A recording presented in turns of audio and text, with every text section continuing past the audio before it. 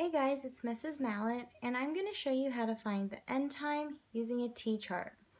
The I can statement is I can determine the end time in hours and minutes when given the start time and elapsed time. The vocabulary you need to know is elapsed.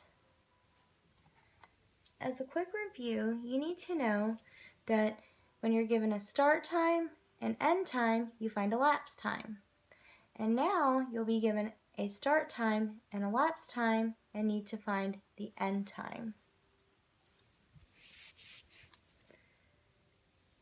So the start time that I'll be using is 12:15. The end time is unknown, and the elapsed time is 4 hours and 25 minutes.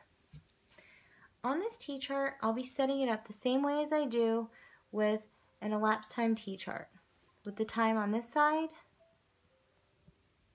and the hours and minutes on this side. I also put the start time right here at the top, and I label it start.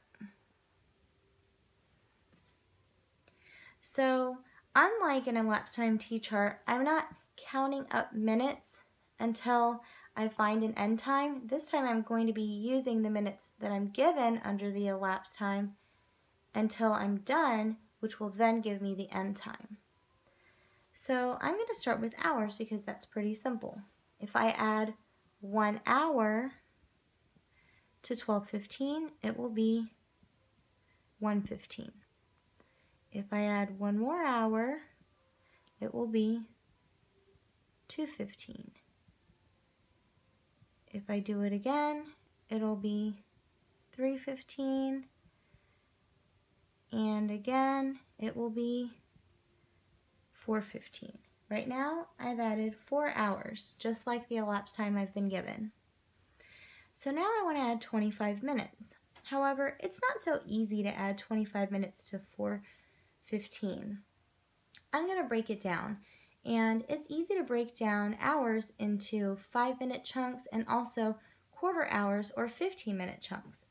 So I know that it's easy to go from 4:15 to 4:30 by adding 15 minutes. So I'm going to add 15 minutes, and I'm going to go from 4:15 to 4:30. I've used 15 of the minutes of this elapsed time. I have 10 left over.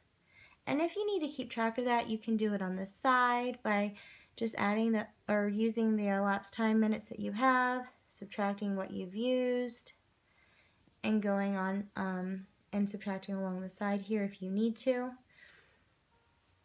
So right now I've used up 15 and I have 10 left over.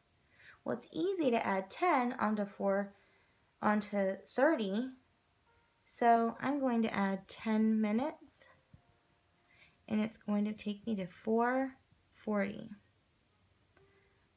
I've used up all of my hours, which are 4, and I've used up all of my minutes, which was 25.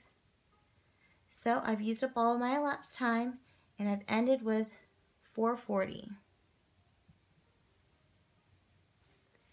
So given a start time of 12:15 and an an elapsed time of 4 hours and 25 minutes, my end time is 4:40. For example, maybe I go to Busch Gardens at 12:15 and I spend 4 hours and 25 minutes hanging out there, going on roller coasters and having a great time. That means that I'm going to leave at 4:40.